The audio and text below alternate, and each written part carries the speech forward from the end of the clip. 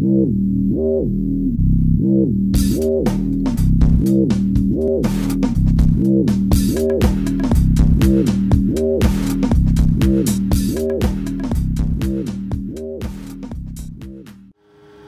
guys, this is George from Georgia One Apple, and on this video I'll be showing you how to get VMware Fusion for free on your Mac. So what this application allows you to do is it's a virtual desktop application. So you can install, for example, any Windows operating system, any Mac operating system, any Linux operating system, or any other operating system. So I'm going to show you a quick demo about it and how to get it for free, how to download it, and also how to use it.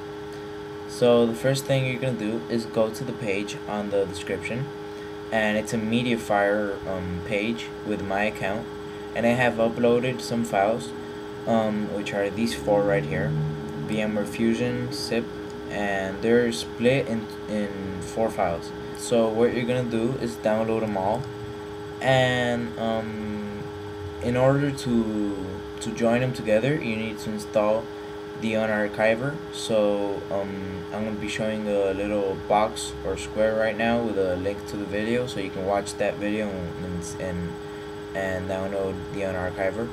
So once you have the unarchiver, you can click on any of these. I'm just going to click on the first one, and then it's gonna unzip 4 files.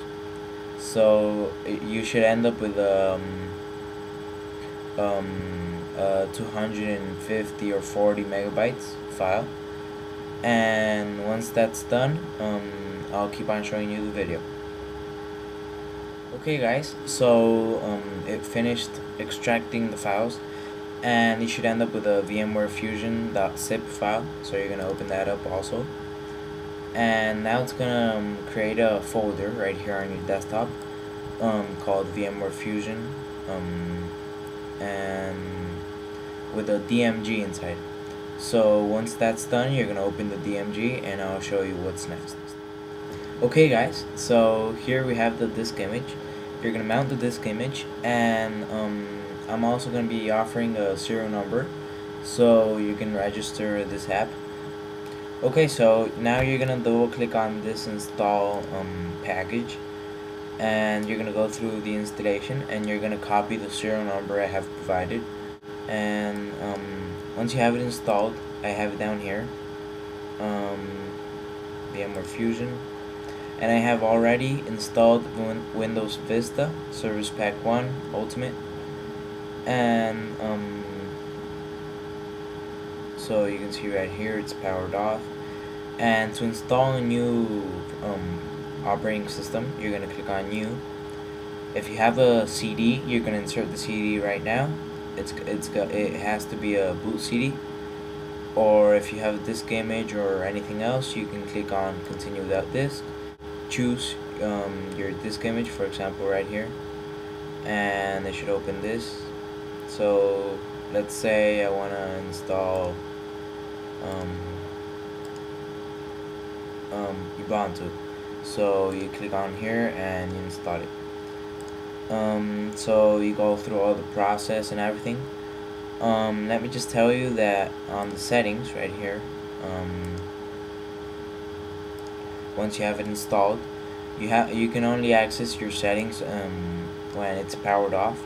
So right here you can choose how much RAM and processors you want to give it to your virtual desktop, and all the options. I recommend you disabling Cellular 3D graphics.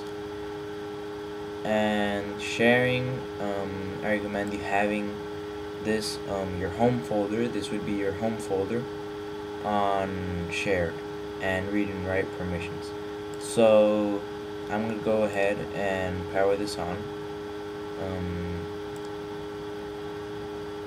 and I'll show you when it's booted up how it works. Okay guys, so it finished booting up, and you can see it works perfectly, and here I have access to my shared folders.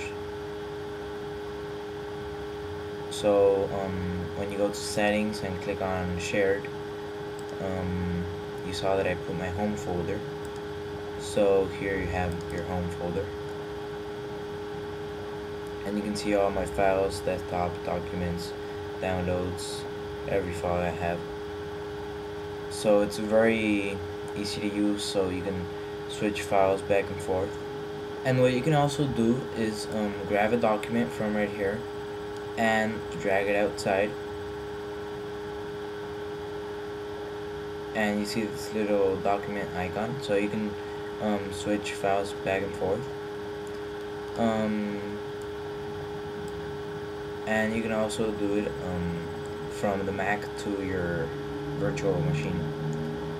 And here I'll show you my widgets work perfectly. My clock, currency,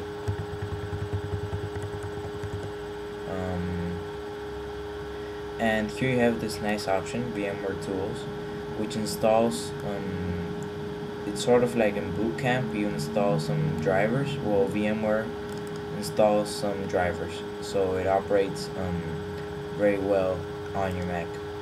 So you can change all these things and whatever. And when I go on full screen, you'll see that the quality is very good. So you see right here, there's no bad pixels or bad quality or anything like that. And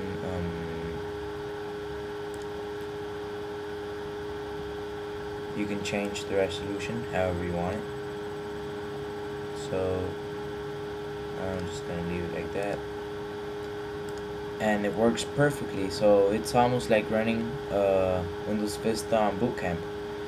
And what's nice about it is that you can just do this and go back to your Mac, and do this and go back to your Windows Vista. So I hope you guys like this short video, and I'll be doing another video on how to install Windows Vista or Windows XP and Linux on VMware Fusion. So thank you for watching, guys. Please comment, rate, and subscribe, and I'll see you the next time.